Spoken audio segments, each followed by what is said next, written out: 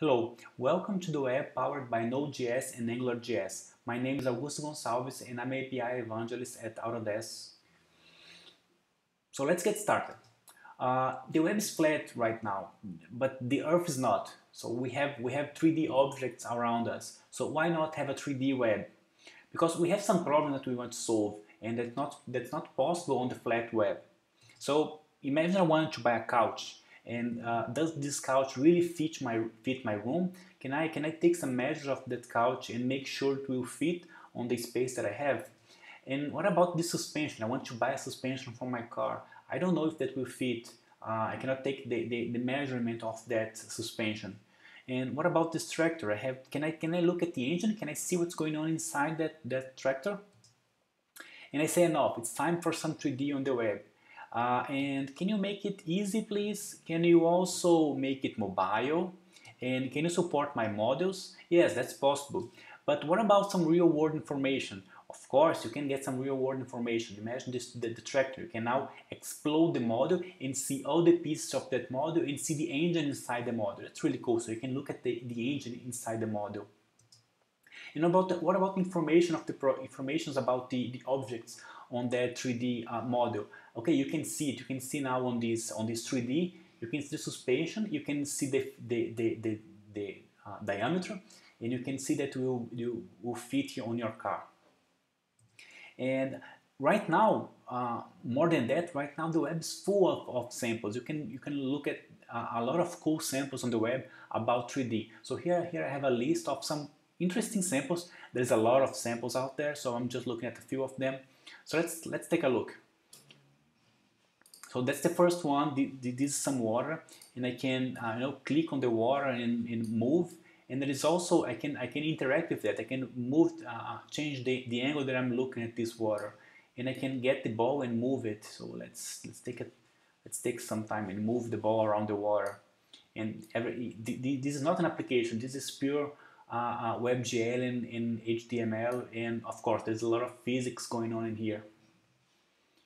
And what about this particle? I can, if I click on this button at this point, the particles will start to group around like gravity. They will circle this gravity point just like the galaxy. You can see the galaxy running around. If I right click that same point, they will expel the particles. And if I left click again, all the particles will start to group around that specific point. What about some characters? I can navigate through this character. I can zoom in and zoom out, and we can let me zoom out a little bit, and I can get some other guys that are coming here. Oh, there's a lot of guys. Let me zoom out. See, there's a lot of old guys here. And I have some games. I can try some games like this. This is not Flash. This is not application. This is pure WebGL run on the application. I can navigate through an area and go just a game.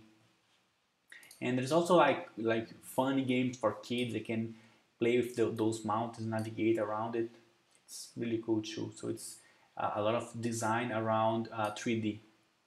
And there are some games like this lighting game. I can play this game, and I'm not very good with games. I'm not a gamer, but the main idea is there is a light going on, and I have to explode the balls, and yeah, I'm not very good with that. But again, this is 3D and it's running on the browser. There is no applications, no pure browser, zero client.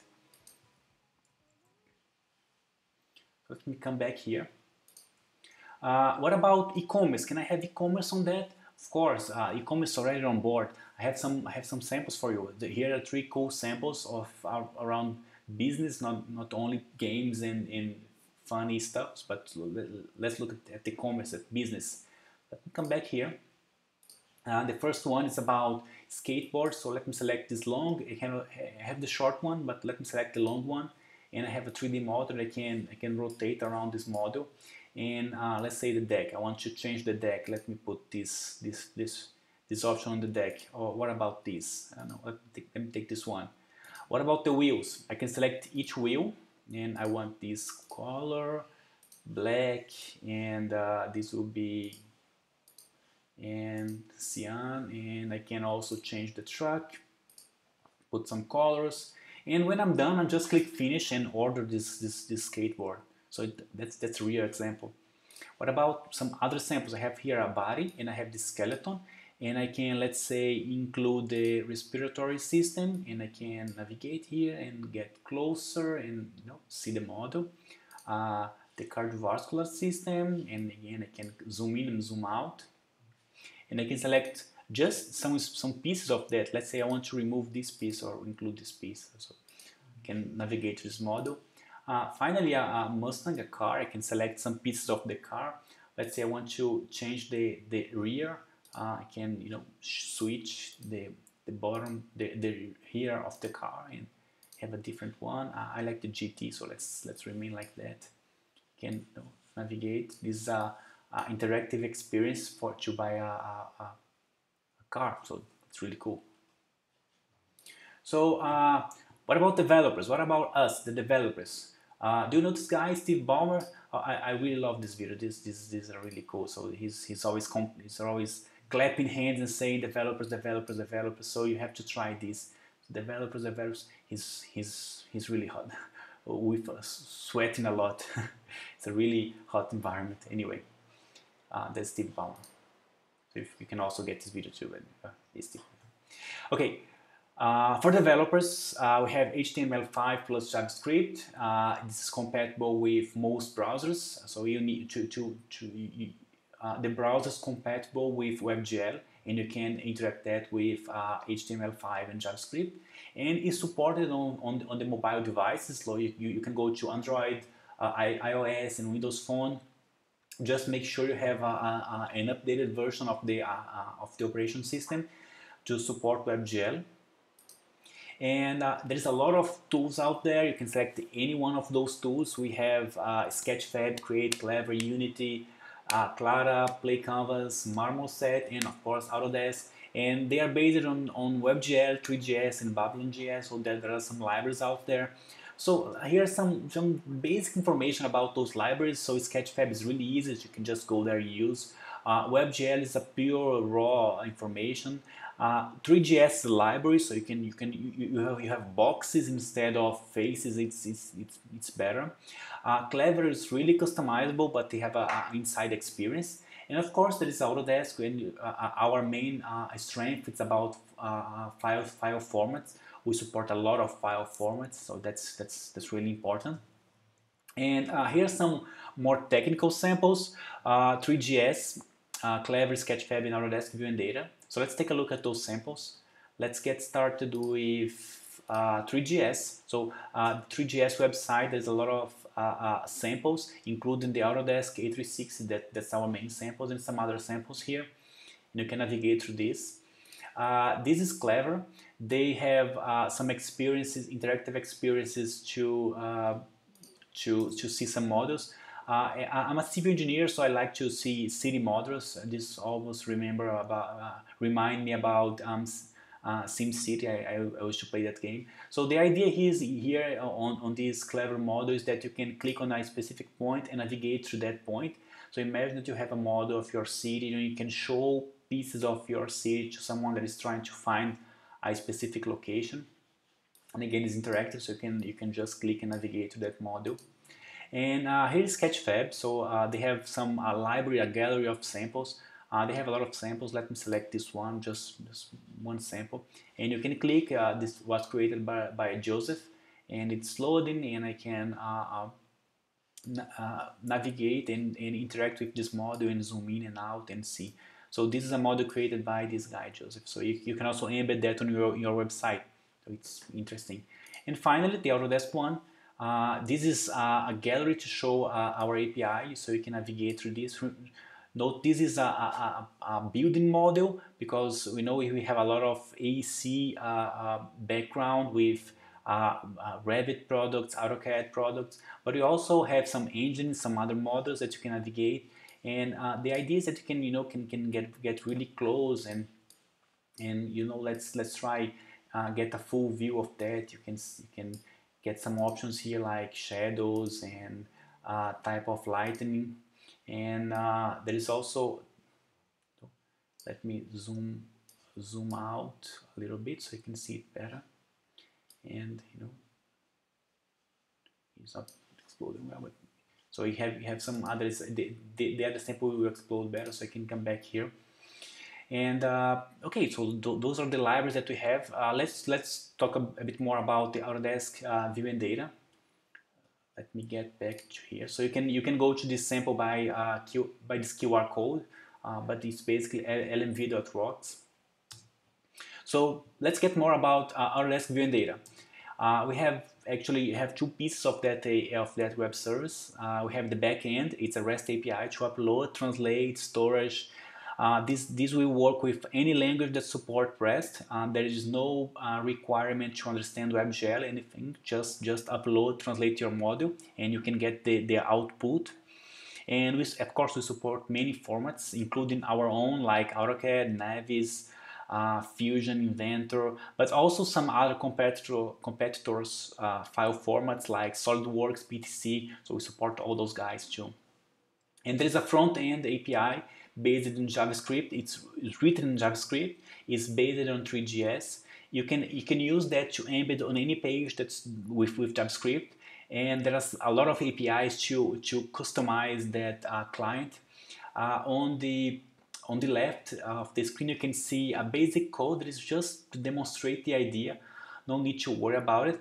But the main idea is that you need to get a model URN like this. That's the model. That's the name of the model.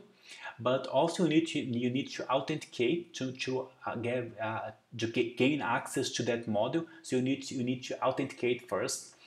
And once you get the model may contain like a 3D and 2D and some sheets and some other pieces. That's why you need to select which piece of the model you want to show. So in this case, I'm getting all the pieces of that model and selecting to show a 3D, the 3D version of that model. As I said, the model may have a lot of views from that model. That's very common on buildings. That is also common on machinery. So you have the 3D, but you also have the sheets with specific views of that model that are important for the manufacturer. And on the back end, we can do the back end on any language. In this case, I'm showing us a sample, a backend sample with Node. As usual, just npm install view and data, and you can get the package. The package will contain methods to upload, translate, and everything else. And to use this package, of course, you need a developer key and secret. That's your developer authentication ID. So go to developer.autodesk.com and get your developer key and secret. And then with that, you can use the model. Let me show you how that will work. So I have here a very small sample. This config view and data contains my key. This is part of the npm package. And inside my application, I have this guy, this API here. So let's take a look at this guy. So that's a very basic Node.js route to get the refresh the token. So it's very basic. There's no need to implement anything. Just say LMV requires view and data. That's the package we installed. And initialize this LMV with the configuration file, which contains the key. And then I can say LMV get token. And once I get that token from Autodesk, I want to return that token to the page. So the page will use this token. So let's say I have this guy here. This is HTML, that's the front end, and that's the model that I want to show, and that's the function to get the token. So here is the get tokens here, and it's just making a synchronous HTTP request. That's kind of a weakness that we have on this API. The calls must be synchronous to work. So it's basically getting the URL, and the URL is the API refresh token on the Node server, and it's passing the token back to us. So the token is I pass my developer key and secret, and the token will authenticate that, and the token is the authentication token, and I need to pass the function here to make sure the viewer will request a new token every 30 minutes because the token will expire in 30 minutes. That's why I have to pass the function here. And the rest is just showing the model. That's on the client side, this is showing the model. This is a Node.js sample. So let me get back here. So that's the back end. The front end can be done in any language, sorry, not any language, with any library, including AngularJS, but of course the language is JavaScript and the HTML5. And you need a div view, let's say with viewer ID. And you have the JavaScript, that's the latest version of the JavaScript, and the CSS. And on the left you can see a front end with Angular. So it's basically watching this module's name on the application, and every time the user select a new module, will show the module again. Note that in this specific case, I'm just showing a predefined list of modules. This is just a sample with Angular. So let's take a look at this. So I have here some, of course, I have the HTML page, the applications and the viewer. The application is just some configuring the application on Angular, but this is the interesting one. Let's look at this viewer. So it's basically when the view is changing on the HTML, I'm monitoring that. Watch here, and I have a list of predefined models for this specific sample. And every time the user select a new model, it's going to react and show run the view it code and show that model. Note that this is the Autodesk API itself. So that's the piece that we need to show the API. Here we need the model name, the light, for instance, the type of light, and you can see initialize and show and load that specific model and set the lighting for that model. It's very simple. So that's showing the model, and that's the HTML for this Angular. So it's basically defining the application here in the container, and I have a list of models. And when I select a new model, it's going to trigger that the application that is monitoring that will run the code and view a new model. So let's see this running. Just to change a little bit, I'm running that on Firefox instead of Chrome, so just to make a difference. So I have here, it's running, and I can select a different model, let's say watch, and I can, when I change here, it's running that Angular, and it's showing a new model.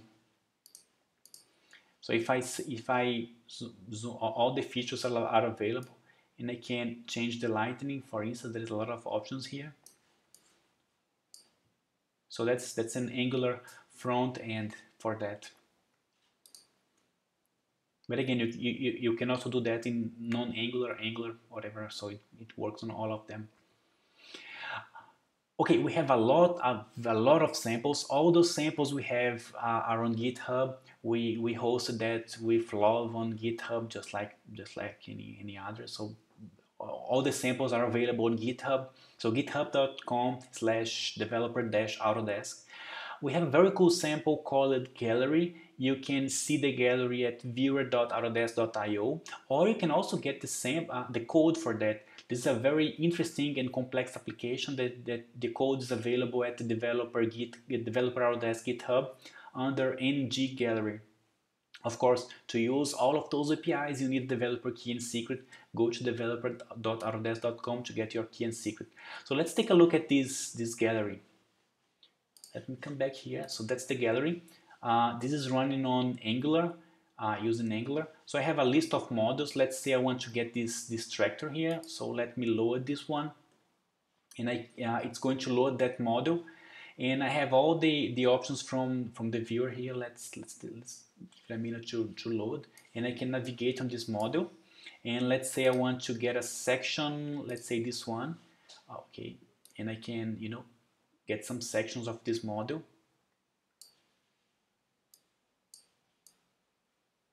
And I can explode the model and see all the pieces inside the model, and I can navigate through a specific piece. Let's say this is the tire that I want to replace, and I can isolate or I can show all. And once I click on this tire, I can come here to properties and see all the information. As I said, this is a model that is coming from mechanical software. This is coming from Inventor.